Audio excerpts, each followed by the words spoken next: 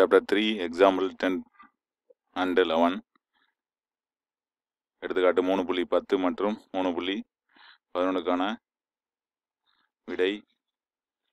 எடுத்துக்காட்டு 3.10ங்கிறது என்னன்னா square root of 2 divided by square root of 3 அப்படிங்கிறத ஒரு மூலமாக கொண்ட முழுக்களை கெழுக்களாக கொண்ட இன்டீஜர் கோஎஃபிஷியண்டாக இருக்கணும்.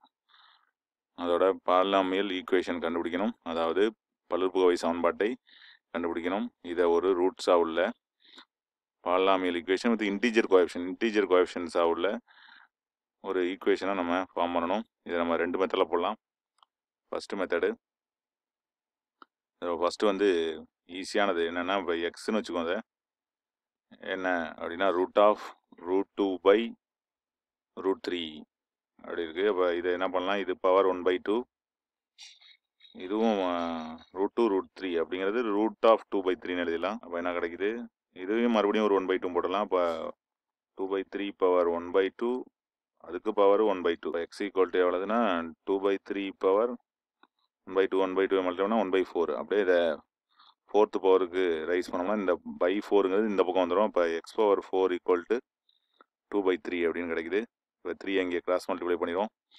ஏன்னா கேட்டிருக்குது இன்டீஜர் கோஎஃபிஷியன்ட்ஸ் அப்படின்னு கொடுத்துருக்காங்க, அதாவது முழுக்களை கெழுக்களாக உடையதாக. அப்போ 3x power 4 equal to 2, 3x power 4 minus 2 equal to 0 அப்படிங்கிறது தேவையான சமன்பாடு. 2 ஸ்டெப்பில் கண்டுபிடிச்சிட்டோம்.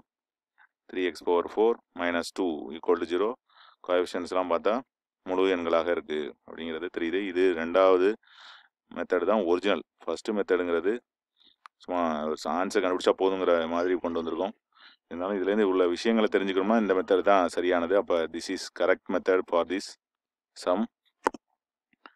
அப்போ என்ன கொடுத்துருக்காங்க, 1 ரூட் என்ன, ஆல்ஃபா ஈக்குவல் டு √2 by √3. அப்போ மற்றொரு மூலம் என்ன, அதாவது இதை விகிதமுறு கெழுக்கள் வந்து ஜோடியாகத்தான் இடம்பெறும், அதாவது ரேஷனல் ரூட் அக்கர் இன் பேர் அப்படிங்கிறத யூஸ் பண்ணுறோம். ரேஷனல் கோஎஃபிஷியண்டாக உள்ள பாலினாமியல் ஈக்குவேஷனுக்கு இரேஷனல் ரூட் அக்கர் இன் பேர். விகிதமுறு கெழுக்களை உடைய பல்லுறுப்புக்கோவை சமன்பாட்டிற்கு விகிதமுறா எண் மூலங்கள் வந்து இணையன், அதாவது ஜோடியாகத்தான் இடம்பெறும் அப்படிங்கிறது நமக்கு தெரியும். அதை யூஸ் பண்ணுறோம். இங்கே இன்டீஜர் கோஎஃபிஷியன்ட்ஸ் அப்படின்னு கொடுத்துருக்காங்க. Integer is also a rational number அப்படிங்கிறதுனால அதர் ரூட் என்ன, பீட்டாங்கிறது -√2 by √3 அப்படின்னு கிடைக்குது. இப்போ நம்ம சம் ஆஃப் த ரூட்ஸ் கண்டுபிடிக்கிறோம். ரெண்டையும் ஆட் பண்ணோம்னா பார்த்தாலே தெரியுது வேறு சைனில் இருக்குது. அப்போ 0 ஆகிடும். ஆல்ஃபா பீட்டா ரெண்டையும் மல்டிப்ளை பண்ணுவோம். √2 by √3 இன்ட்டு -√2 by √3. ரூட்டு ரெண்டும் கேன்சல் ஆகிடும். இப்போ -√, சேர்த்து கூட போட்டுக்கலாம், 2/3ன்னு. இது ஆல்ஃபா பீட்டா. இப்போ ரிக்வயர்டு ஈக்குவேஷன் என்னென்னா x² minus alpha plus beta into x plus alpha beta equal to 0 அப்படிங்கிறத யூஸ் பண்ணோம்னா நமக்கு கிடைக்கக்கூடியது x² minus alpha plus betaங்கிறது 0. இப்போ 0x plus alpha beta இது -√2/3 அப்படின்னு கிடைக்குது, ஈக்குவல் டு 0. இப்போ x² -√2/3 ஈக்குவல் டு 0 அப்படின்னு கிடைச்சிருது. இப்போ இது வந்து நமக்கு தேவையான ஆன்சரா அப்படின்னு பார்த்தோம்னா இன்டீஜர் கோஎஃபிஷியன்ட்ஸாக இருக்கணும். இது வந்து இரேஷனல் கோஎஃபிஷியன்ட்ஸாக இருக்குது. அப்போ இன்டீஜர்னா முழு எண்களாக கெழுக்களாக இருக்க வேண்டும். இதுதான் நமக்கு தேவையான சமன்பாடு அப்படின்னா கொஸ்டினில் என்ன கொடுத்துருக்காங்க, இன்டீஜர் கோஎஃபிஷியன்ட் இருக்கணும் கொடுத்துருக்காங்க. கெழுக்கள்லாம் முழுக்களாக இருக்க வேண்டும், முழுக்களை கெழுக்களாக உடையதாக இருக்க வேண்டும் அப்படின்னு சொல்லி கொடுத்தாங்க. ஆனால் இதில் பார்த்தா ரூட்லாம் இருக்குது. அதனால் இது வந்து விகிதமுறா எண்கள், இரேஷனல் கோஎஃபிஷியன்ட்ஸாக இருக்குது. அதனால் இதை என்ன பண்ணுறோம், மறுபடியும் வந்து ஒரு ரூட்டாக எடுத்துக்கிறோம். அப்போ என்ன கிடைக்கும், x² ஈக்குவல் டு √2/3 அப்படின்னு எடுத்துக்கிறோம். இப்போது இதுக்கப்புறம் மறுபடியும் இதை ஒரு மூலமாக எடுத்துக்கிட்டு மற்றொரு மூலத்தை நம்ம கண்டுபிடிக்க போகிறோம். இப்போ x² ஈக்குவல் டு √2/3ங்கிறது ஒரு மூலம் எனில் மற்றொன்று என்ற அப்படின்னு பார்த்தோம்னா x² ஈக்குவல் டு -√2/3 அப்படிங்கிறது அதர் ரூட்டு அப்படின்னு கிடைக்கும். இப்போ தேவையான சமன்பாடை கண்டுபிடிக்கிறதுக்கு x² ஈக்குவல் டு √2/3 ஒன்று இருக்குது. இன்னொன்று வந்து x² ஈக்குவல் டு -√2/3. இதுலேயும் மூலங்களின் கூடுதல் பெருக்கல் பலன் some of the root product of the roots கண்டுபிடிச்சும் போடலாம்.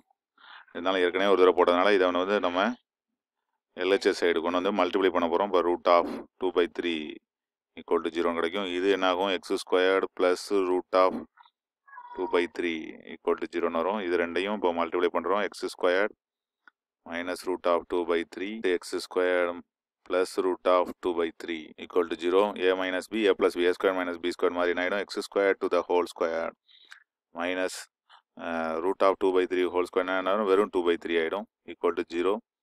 அப்போ X power 4 minus 2/3 equal to 0. இதை 3ஆல் மல்டிப்ளை பண்ணோம்னா 3x power 4 minus 2 equal to 0 அப்படின்னு கிடைக்குது. இதுதான் தேவையான சமன்பாடு.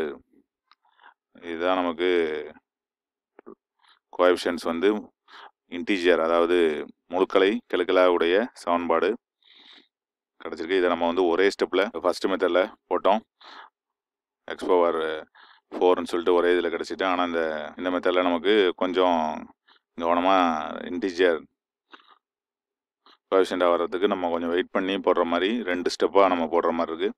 கொஞ்சம் கவனமாக அந்த சம்மை நம்ம தெரிஞ்சுக்க வேண்டியது இருக்குது. அதனால் கொஞ்சம் எப்போதும் போல் இந்த சம்மை வந்து நினச்சிக்கிட்டு போடக்கூடாது. அடுத்தது 3.11 show that the equation cannot be satisfy any real values of X.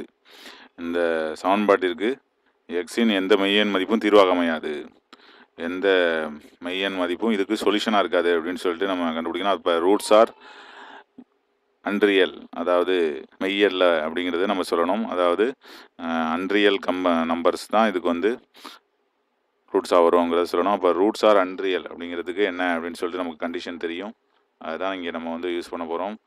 Delta less than 0 அப்படின்னா என்ன வரும், ரூட்ஸ் ஆர் அன்ரியல், அதாவது மெய்யற்றவை அப்படிங்கிறது வரும். அப்போ நம்ம இதுலேருந்து அதை கண்டுபிடிச்சோம்னா நமக்கு போதுமானது. அப்போ 2x square minus 6x plus 7 equal to 0. இதை ax square plus px plus C equal to 0வோட compare பண்ணிக்கிறோம்.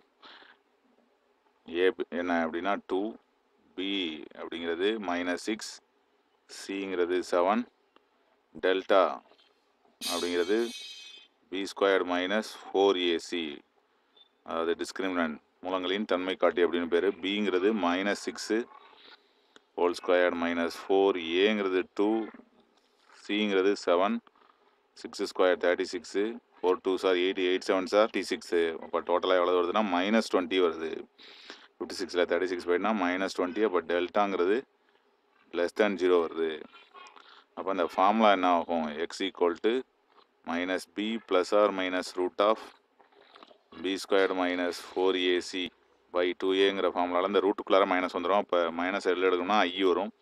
அப்போ ரூட்ஸ் ஆர் காம்ப்ளெக்ஸ் அப்படின்னா வரும். Therefore here delta less than 0, அதனால் ரூட்ஸ் ஆர் அன்ரியல், அதாவது மூலங்கள் மெய்யற்றவை அல்லது மெய்யல்ல. எனவே எந்த மெய்யன் மதிப்பும் இதற்கு தீர்வாக அமையாது. தேர்ஃபோர் எந்த ஒரு மெய் தீர்வும் இல்லை, இந்த சமன்பாட்டிற்கு எந்த ஒரு மெய் தீர்வும் இல்லை. அதாவது அதை என்ன சொல்லலாம்னா, no real solution, this equation has no real solution அப்படிங்கிறது சரியானது. நமக்கு எந்த ஒரு மெய் தீர்வும் இல்லை இந்த சமன்பாட்டிற்கு அப்படின்னு சொல்லிட்டு அதான் கொஸ்டினில் கேட்டிருக்காங்க. அதை நம்ம ப்ரூஃப் பண்ண சொல்லியிருக்காங்க. இதன் மூலமாக ப்ரூஃப் பண்ணியிருக்கோம். இல்லை நம்ம -b ப்ளஸ் ஆர் மைனஸ் வச்சு போட்டு 2 ரூட்ஸ் வரும், ரெண்டுமே வந்து ஐ உள்ளதாக இருக்கும் அப்படிங்கிறதையும் ப்ரூஃப் பண்ணி நம்ம சொல்லலாம். இது போதுமானது. டெல்டாங்கிற வேல்யூ யூஸ் பண்ணி டெல்டா லெஸ் தேன்ங்கிறது மூலமாக நம்ம வந்து ரூட்ஸ் ஆர் அன்ரியல் அப்படிங்கிறத சொல்கிறது தான் பெட்டர் ஆன்சர். தேங்க்ஸ் ஃபார் வாட்சிங்.